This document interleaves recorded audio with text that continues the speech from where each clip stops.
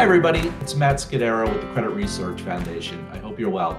I'm super excited to be with our platinum partner, Experian. In this session, Experian, a platinum partner of CRF, will share the differences and key benefits of traditional logistic regression and modern machine learned scores. And with that, I'm pleased to present to you Allison Teixeira. Great. Thank you so much, Matt, for the wonderful introduction. And now I wanted to take a second to introduce the Experian team. We have John Krickus with us today. He's a senior product manager, and he is a subject matter expert in scores. We have Bonnie Garrity. She's a senior sales consultant with Experian, and she specializes in the trade credit vertical. And then I'm Allison Teixeira. I'm a senior product marketing manager here at Experian, and I also specialize in the trade credit vertical. And today, to kick things off, I really wanted to share some statistics with you that are really important as we go through this presentation. Did you know that 50% of risk is in the bottom 10% of scores? And today, we can identify 74% of bad accounts in the bottom 20% of scores. And we have deployment strategies that help improve collection efforts, efficiencies by 20%. These numbers are really big and they're so exciting, and I can't wait to turn it over to John so that he can share how you can reap the benefits of these scores. Thank you very much, Allie. So let's get started by talking about what type of scores you can take advantage of and what they will do for you. So we'll start with our machine learned models. Now we're going to talk about two general type of models, machine learned and logistic regression. Machine learned are models that use very advanced techniques, and they actually outperform now traditional logistic regression models. But let's talk in general about what models can do for you. So scoring models, in this example, can significantly reduce risk.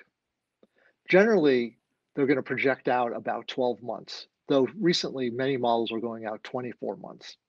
As we can see here in this example, if you had $10 million of either delinquency or losses, by deploying the machine learned models, we can gain an additional 12% performance.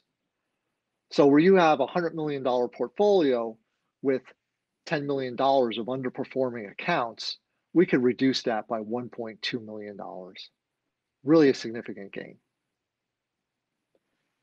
Now let's go and talk about the different types of models. Many of you will be familiar with logistic regression models. If you recall, if you're not a current modeling expert or someone who works in the modeling field, you may recall in college working on logistic regression models either in statistics class or I was exposed to them working in econometrics. Logistic regression models are a standard technique, uses multivariate techniques. So you may be familiar with that term also, multivariate models.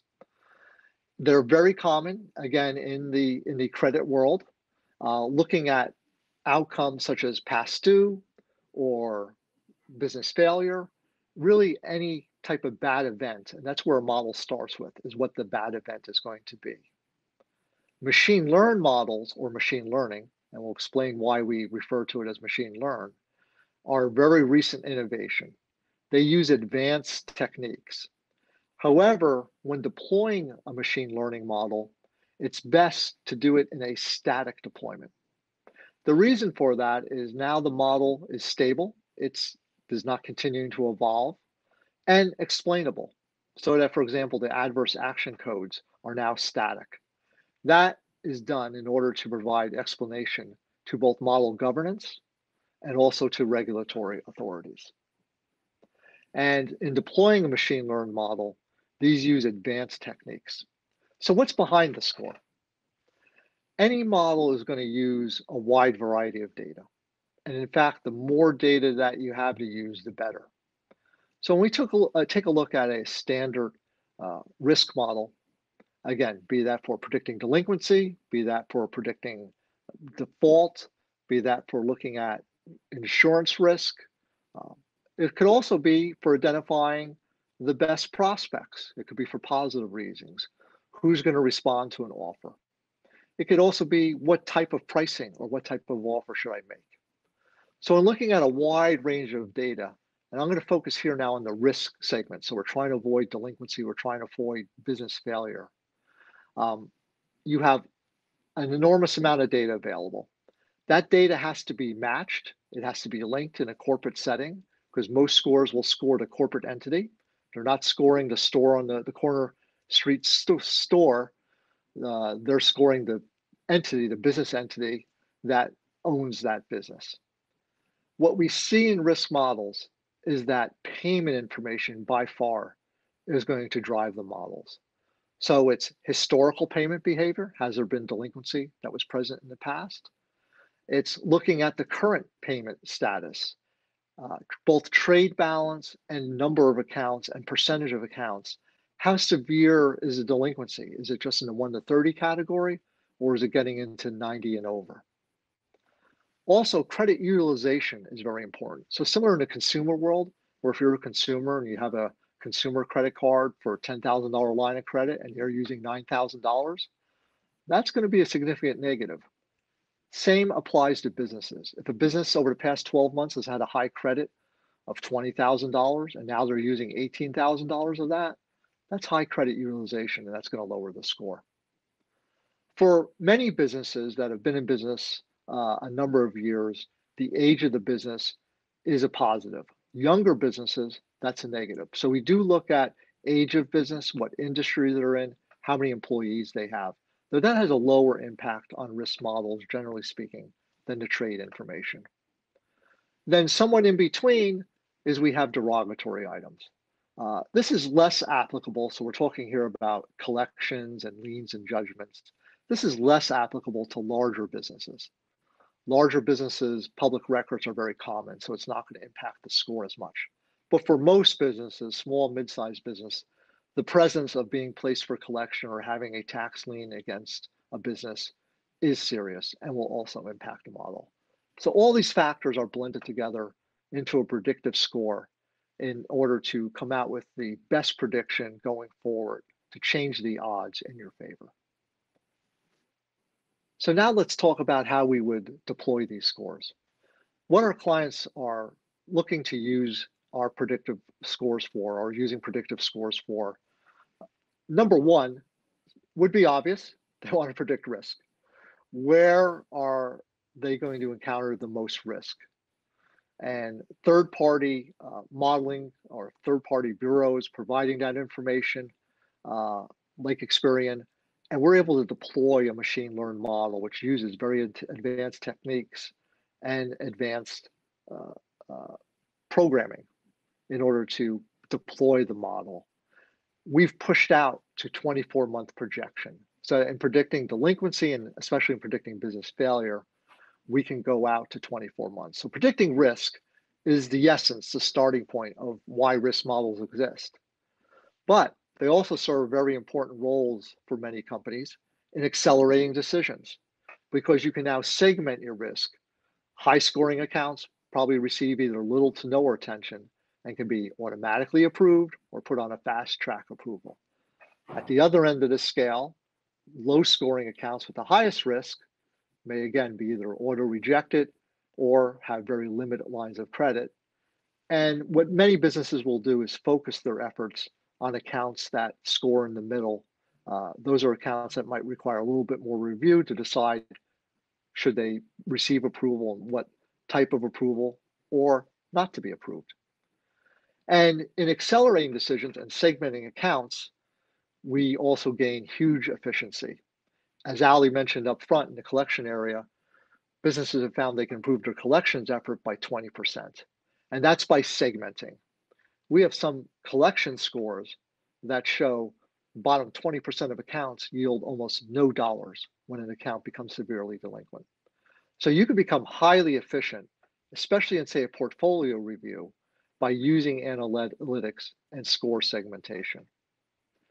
Now I'm going to turn it over now to Bonnie. And Bonnie, you work with clients all the time, and we talk about the 3 benefits of managing risk, of accelerating decisions, and also boosting efficiency. And I think that's something we see a lot, especially as our clients face the issue of a large portfolio that they have really no chance to review all the accounts every month, but scores help them focus on the problem accounts. Absolutely. Thank you, John. It is true. What our clients are going to gain is greater, more consistency and more predictable decisions for their accounts with less manual work. And that's so important. You're right. You know, automation is really what a lot of the folks are looking for at this point. So if anyone has an automation initiative, create scores is really the best way to go about getting started there. So some of the benefits of scoring, what's the first thing that you really want to do? You want to figure out what you're trying to predict, right? As John said, you're trying to predict whether your customer is going to pay you on time. Are you trying to predict whether your customer is going to be in business? Or maybe there's something else. So that's the first thing you want to determine. Second, as we've noted, machine learned models have a much higher performance than traditional logistic regression models. That's a really important statistic. It's more, current. These are more cutting edge models. So you want to make sure that that's something that your company is using. And third, innovative scoring models are available to you. So you want to make sure you understand what's out there.